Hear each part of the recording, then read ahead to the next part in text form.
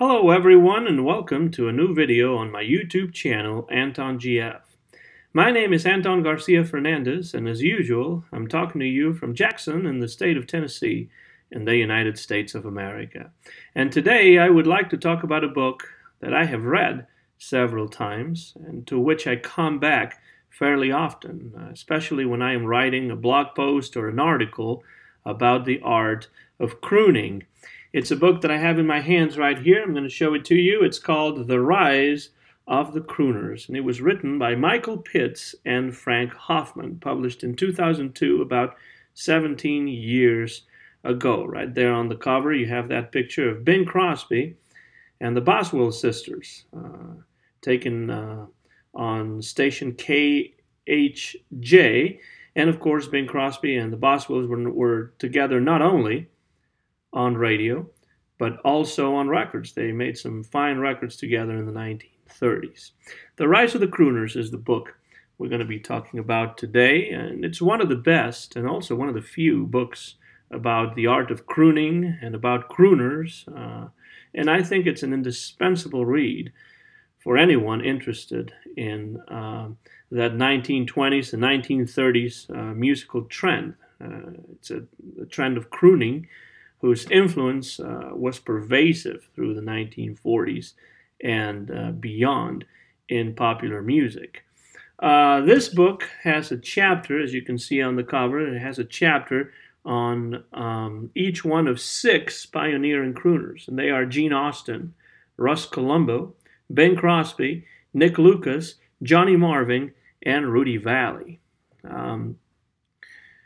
These chapters about these 6 pioneering crooners are lengthy biographical sketches and analysis of their careers. Of course, perhaps the least interesting is the one on Bing Crosby because so much has been written already about Bing, but it is still, even that chapter is still a good introduction to the life and career of Bing Crosby. So you can see also on the cover, Michael Pitts were assisted and Frank Hoffmann were assisted by Dick Carty and Jim Bedoyan, and there is an introduction by Ian Whitcomb.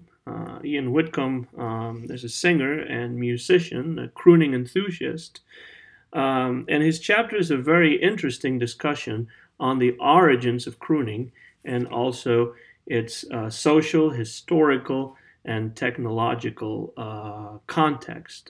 Whitcomb talks fairly often about the fact that the appearance of crooning is closely tied to the invention of the microphone and also to the appearance of electrical recordings, because this kind of singing, crooning, would never have transferred very well to the acoustic process of recording that was the only one in existence before the mid-1920s. But of course, when electrical recordings finally came to be, crooning actually became very popular, very prevalent, in part because of the fact that it could be recorded really well by using the new electrical process.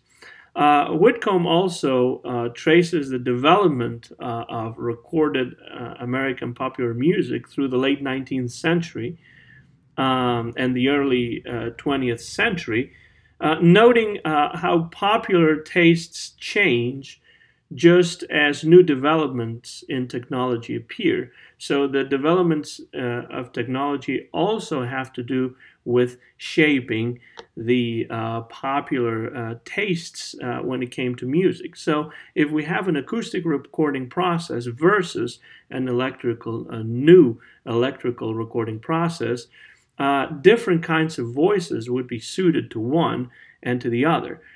So the acoustic era knew big stars such as Billy Murray and Henry Burr. Even Al Jolson, his earliest recordings were acoustic recordings. So the acoustic horn needed powerful voices. And so singers like Billy Murray and Henry Burr, as 2 prime examples of this, made a career out of recording popular songs in sort of a workmanlike kind of fashion.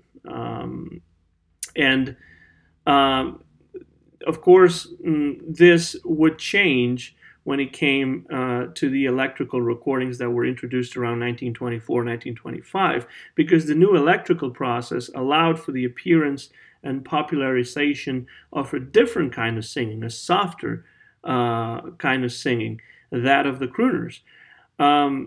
Capturing softer sounds that the acoustic horn could not capture. The new electrical recordings were able to capture those sounds. So that made a change, not just in the kind of voices that could be recorded, but also in the popular tastes of the people that bought and listened to the records. I think Whitcomb makes a very good point around page 28 about this. He says, the conquest by condenser, vacuum, and amplifier revealed starkly that certain veteran voices were married for life to the old horn, the acoustic horn. No amount of play acting could endow them with the geniality and naturalness of a Smith, Whispering Jack Smith, Gillum, Art Gillum, or Little, that's Little Jack Little.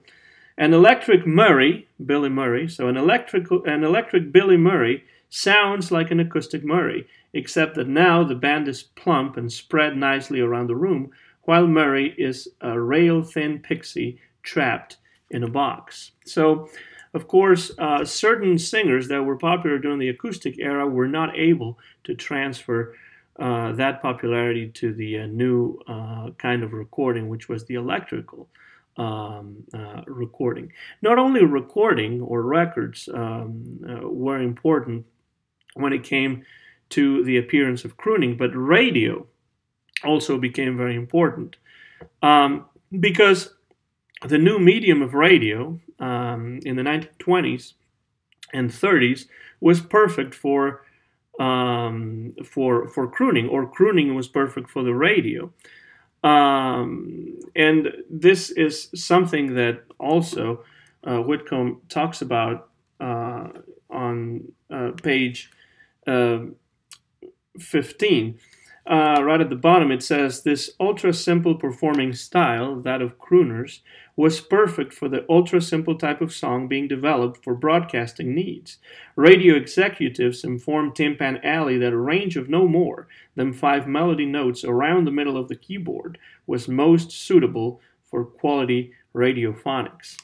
So it wasn't just the new electrical recordings, it was also the fact that crooning was perfect for the new medium of radio, which became extremely popular in the 1920s and 1930s. And so crooners like Art Gillum, like Little Jack Little, like Whispering Jack Smith, we'll talk about them a little bit later on, they began to develop their own on-air personalities and were used to selling not just the songs that they sang, which they were selling as well. People could listen to them on the radio and then buy the records or buy the sheet music to play the songs that were popular themselves. But they could also sell other products.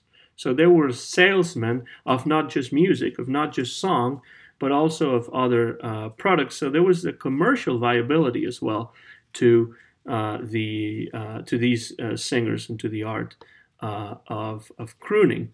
It's quite interesting that in his introduction, Whitcomb doesn't talk very much, or not as much, about Bing Crosby or Russ Columbo or Rudy Vallee, because even though he does talk about them, he is aware that there's going to be whole chapters devoted to them later on. But Whitcomb concentrates on some of the crooning pioneers, which are probably even not as well known as Gene Austin or Rudy Vallee or Bing Crosby or Russ Columbo.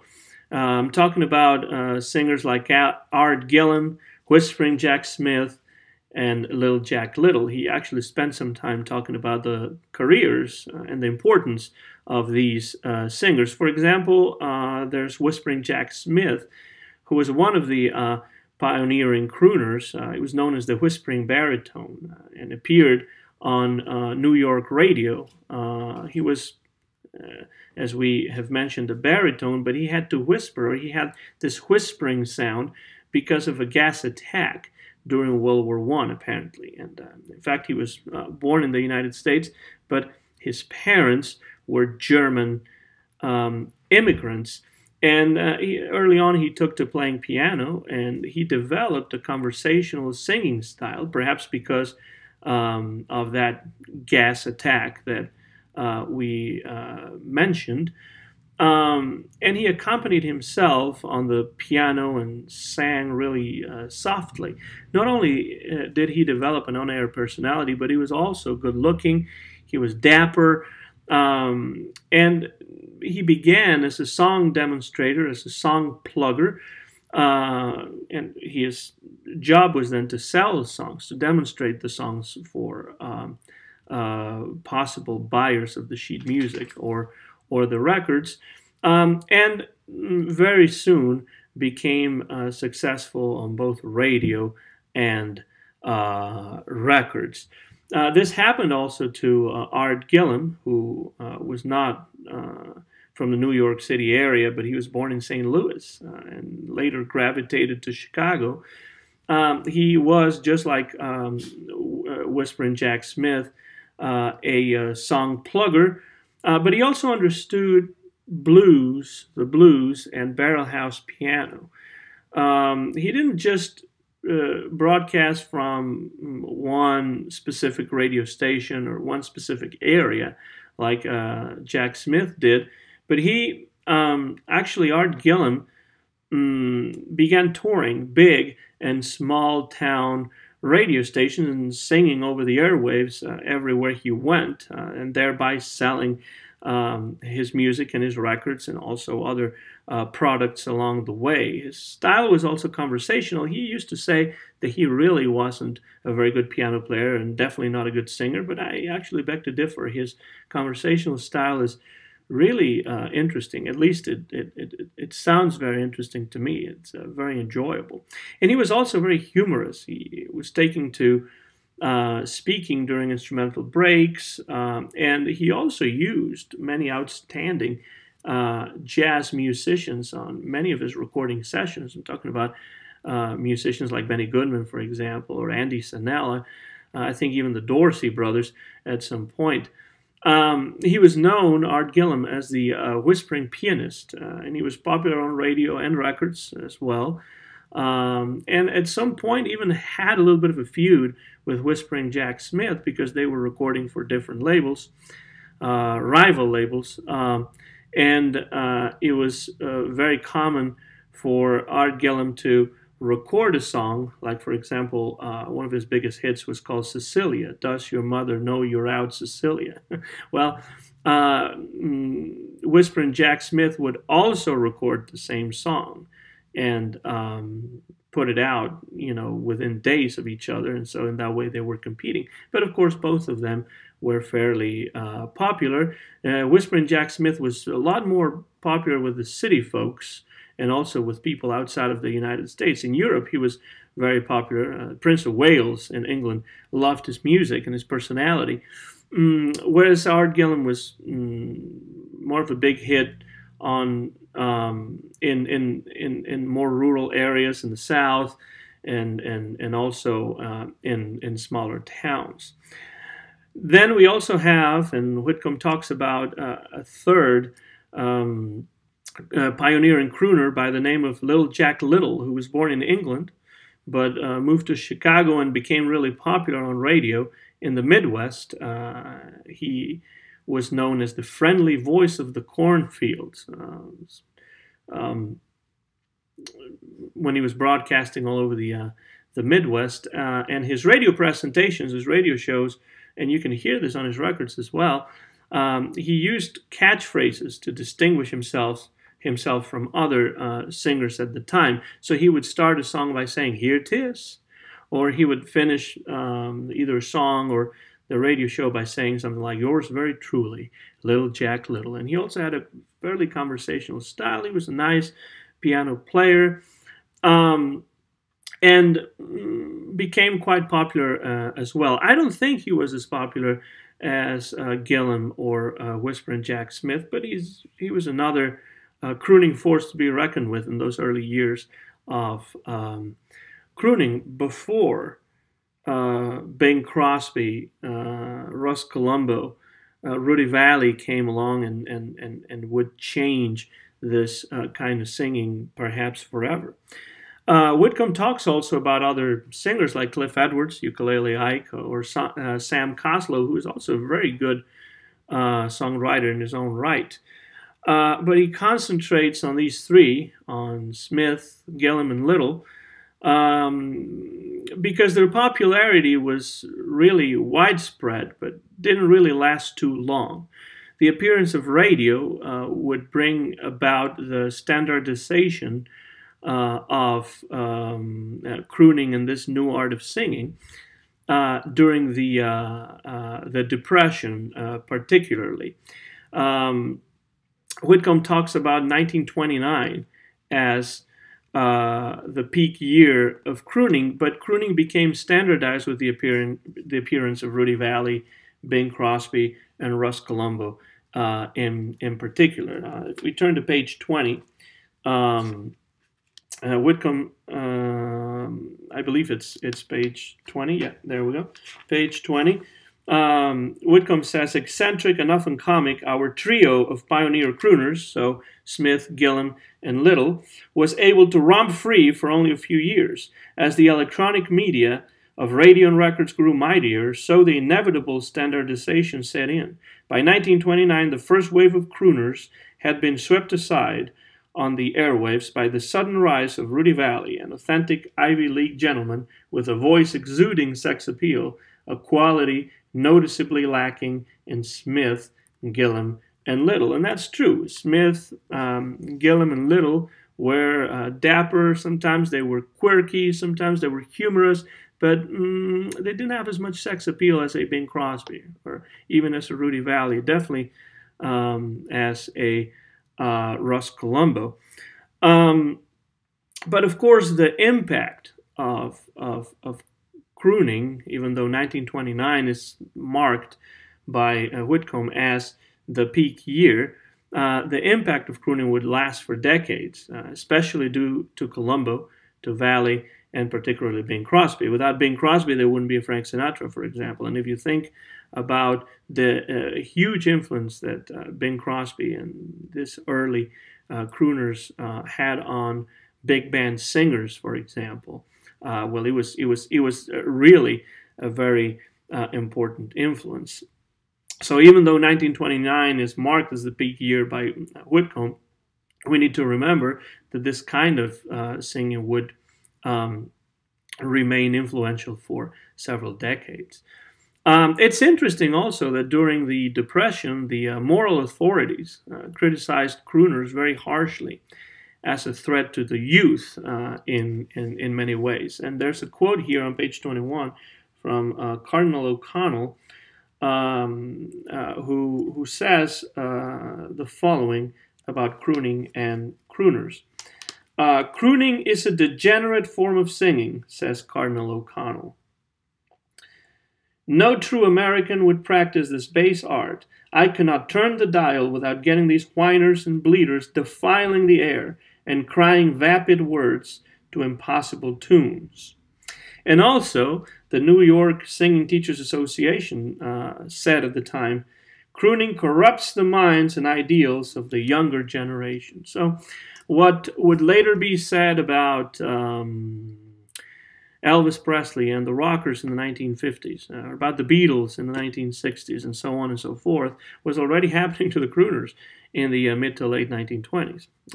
Some things obviously never change. When something is new and different, it actually gets attacked, it gets harshly criticized by the establishment and by the moral authorities of the time, whatever time that may be. Later, the crooners were even criticized for not conforming to the ideal of masculinity, for sounding emasculated with their high-pitched voices and their soft crooning, all their pleading that they do in a lot of the songs, like Just One More Chance, for example, or I Apologize, and many others. Of course, this would change somewhat with the arrival baritones like Bing Crosby and Russ Columbo, who would be very influential and who did exploit their sex appeal. Columbo, because he was very handsome man, and Crosby because of the interest that he always had and the influence that he always got from his interest in jazz. And so this would change. Rudy Vallee was criticized a lot for this. Not so much Columbo and definitely not so much Crosby, but that's another side to crooning that created certain discomfort in some of the moral authorities in the United States at the during the late 1920s and early 1930s. All of this is really well explained by Whitcomb in this introduction to the book. And he also even talks about his encounters with veteran crooners, which took place in the 1970s.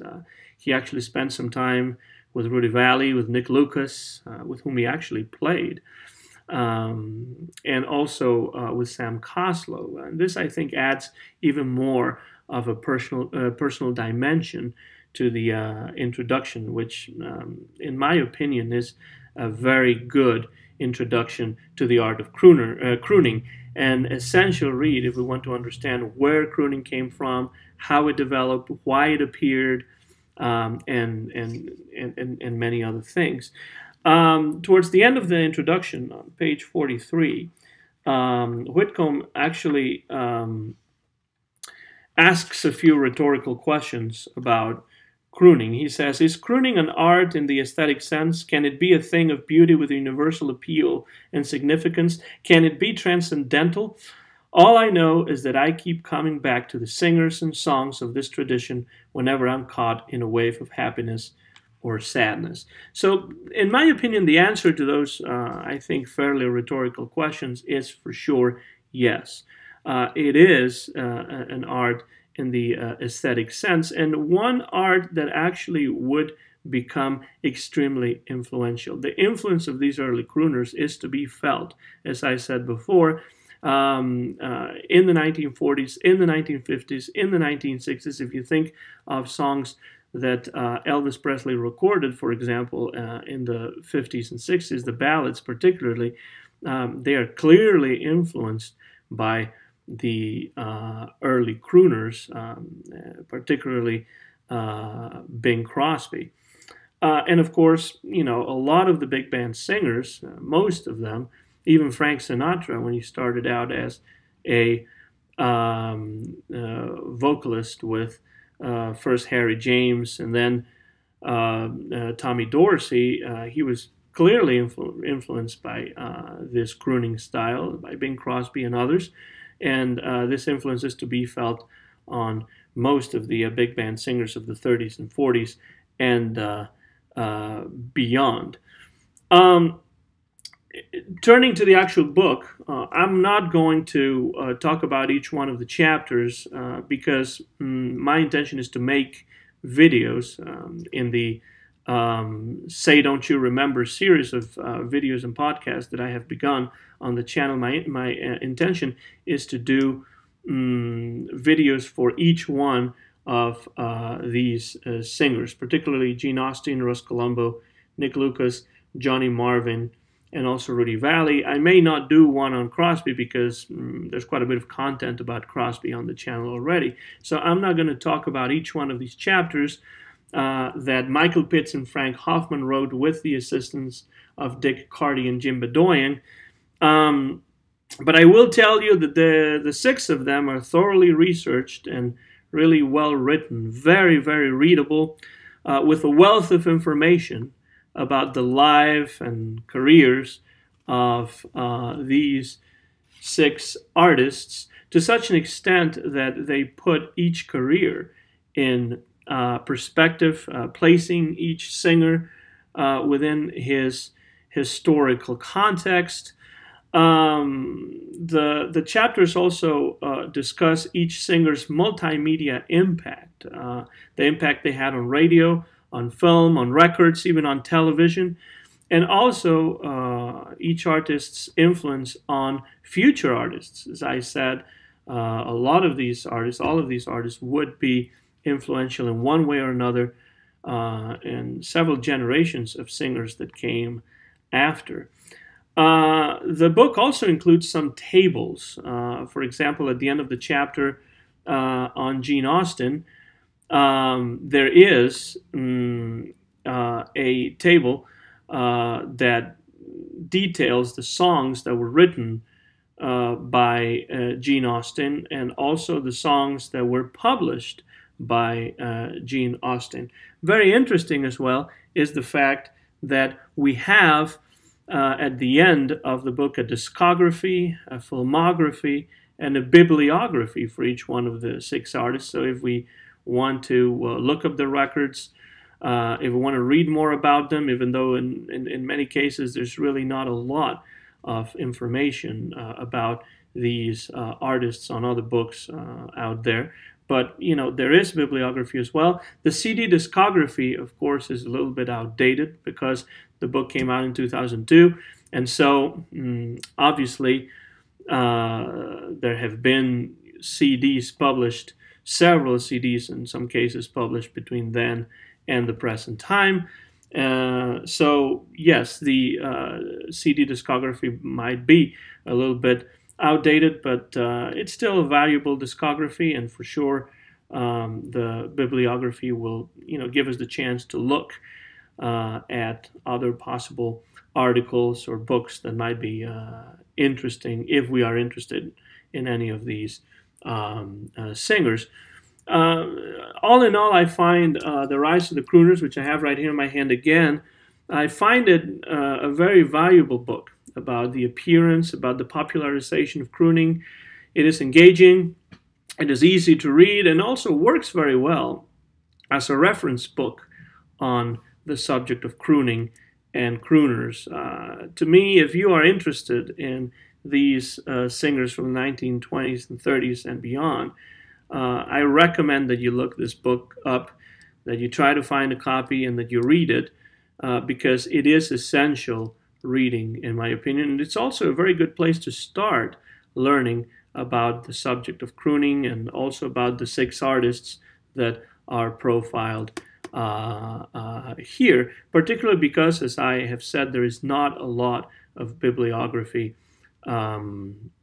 available on some of the singers, particularly, you know, Nick Lucas, Johnny Marvin, even Gene Austin. There's not a lot of bibliography about them, so this is a really good place to start learning about crooning, learning about these 6 pioneering artists in this field. So for this, we should be very thankful to Michael Pitts, Frank Hoffmann, the authors of this book, with the assistance of Dick Carty and Jim Bedoyan.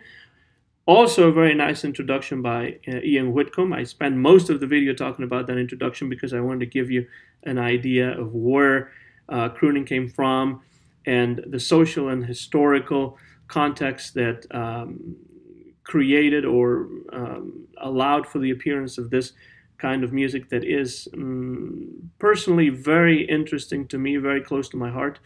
As you may know, if you've seen other videos on the channel, or if you've listened to any other of my podcasts here on the YouTube channel Anton GF.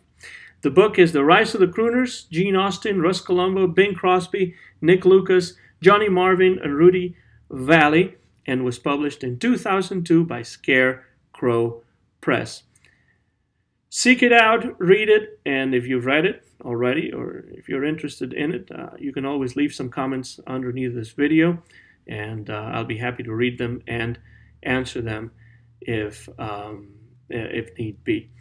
Thank you so much again for being here, for watching, and it's time for me to say goodbye now. I hope you found this video interesting. The video was recorded live in Jackson in the state of Tennessee in the United States of America. Mine is the copyright. My name is Anton Garcia Fernandez, and the year is 2019. Thanks again, and so long, everybody.